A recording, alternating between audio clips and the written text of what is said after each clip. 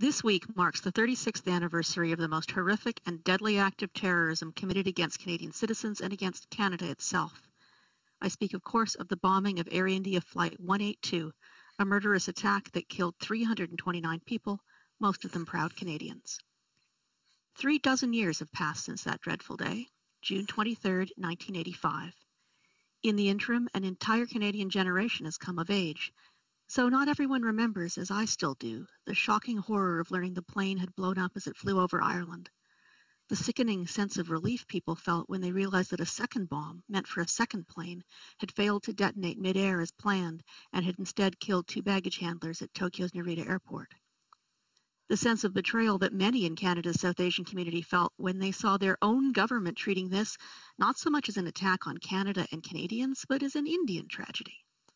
The frustration over decades as investigations and inquiries and trials failed to give friends and families of the victims the justice they'd been waiting for. But today I want to recognize the hard work of my fellow Edmontonian, Dr. Meera Nair, who wants to make sure Canadians never forget what happened that day 36 years ago. Dr. Nair is a writer and the copyright officer at the Northern Alberta Institute of Technology. And for years now, she's been writing essays and articles about the mass murder and campaigning for Parliament to observe a moment of silence on June 23rd, the anniversary of the Air India tragedy. Of course, June 23rd isn't always a date when parliamentarians are sitting, as we well know. But during this difficult year when we have mourned together all too often, I feel Dr. Nair's campaign is more timely than ever.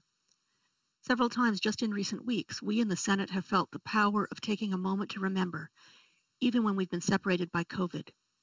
For some, I'm sure, that moment is a moment of prayer. For others, it's a moment of quiet reflection or meditation. It may be a largely symbolic act. A cynic might even see it as a performative one. But I think for us as parliamentarians, those quiet moments are a chance to ground us, to remind us of why we're truly here.